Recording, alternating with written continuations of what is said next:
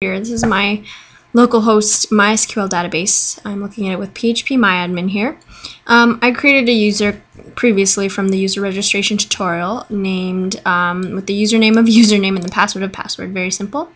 There's an email too. So just with this in mind that I have this one user, I'm going to try to make a login page so that this user can then log into my website. So we're going to start out with making just a connection to the database. So my opening PHP tags and then an include tag to then include my connection.php page, which we made in the last tutorial, looks something like this. And that's just to connect to the database, but considering you already know what that is, then that's not a big deal. So I included that connection so that I can now bridge the gap between PHP and the database. Now, I'm going to make a basic HTML form. So I'm going to close the PHP tags and then start making my form. Post, meaning that all my information sent through the form is going to be put into post variables. I also have another tutorial on post forms, so you can check that out if you're a little confused. So I started with form method equals post, and then I'm going to be making some fields for them to fill out. So username. It's going to be it's going to be a text input and the name's username. Very straightforward, just so that we know how to refer to it, and we'll refer to it as username. Password. This input is going to be a password input so that when they type it won't really be visible. And then that's pretty much all we need for them to log in, right? So let's put in our submit button, and we'll just have it say login, and then close our form. So let's go check that out and make sure that worked. Refresh, and there's our form there. You can see very plain, but that's all we really have to worry about at the moment. So now I'm gonna create the behind the scenes portion where I actually process the information they input. So actually, I'm not quite finished here. I forgot to put a hidden input, and this essentially will tell me if, it will tell me, or the computer, or whatever, the PHP processing script, that this form is sent. So we're going to name this hidden input form, and then the value will be sent. So essentially, whenever our variable of form is set to sent, then we know that they press the submit button, since that will send any information that's within the form. So that way we know whether or not they actually tried to log in. So then we say here, if is set post form, and that post of course is referring to the variables sent with this post form. So if post form, meaning referring to this hidden input, if that is set, meaning if it's sent to, if it's set to sent, but we won't actually specify what it's set to, just in case it's not set at all. So this just tests to make sure if it's set or not. Then we know to start processing whatever information was sent. We want to go and first try to see if their username is actually a user. So we'll say, all right, let's do a test, and I'm going to do MySQL numRows, which essentially is counting how many rows or how much information is actually taken from the database.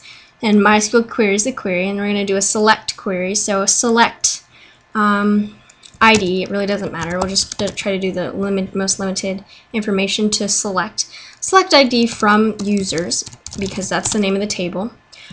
Where, that is just specifying where or what we're looking for. Username, and that's this username here. Username, that column, where that is equal to post username. And post username is referring to this input here because it's in the post form. I think you understand. If that's greater than 0, and I say MySQL numRows because if it's 0, meaning if they can't find any sort of user in that users table with that username, then that MySQL numRows of this query will be set to 0. But if it's greater than 0, that means that yes, they found a user by that username. All right, I hope that makes sense. Then let's see, we'll move on. If indeed there is a user by that username in the database, then that's great. Else, let's make sure to tell them, hey, username could not, or username invalid, right? It's very simple. And let's put a break before the form just so everything looks normal. But if it does pass the test and there is indeed a username, then what do we have to check next? The password, of course, right? So then let's check, let's actually fetch that row that we tried to select earlier. And that could be user info. Let's name this variable user info, and that'll just be MySQL fetch. I like to do object. Let's try that, something new.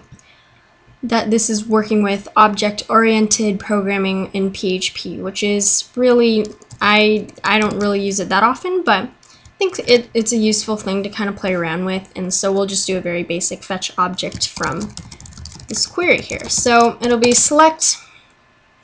Now we want to select more, so we'll probably select the password, the username, and the password from users where username is equal to that, post username. So now we're just getting the information just so that we can check. Limit 1, we'll just make sure we don't select more than one. Not that it's just a very precautionary thing. So now we're just grabbing the user info with full knowledge that yes, indeed, this user with this username is for sure in existence. So there's our user info. And now if we go here, sorry, if we go and now we want to check whether the password is working or not. So then we'll make another if statement. So we'll go if post password, which is whatever password they entered into the form, could be right, could be wrong. If it equal, or if it doesn't equal, and that's case sensitive. If it doesn't equal at all, user info arrow, because this is an object,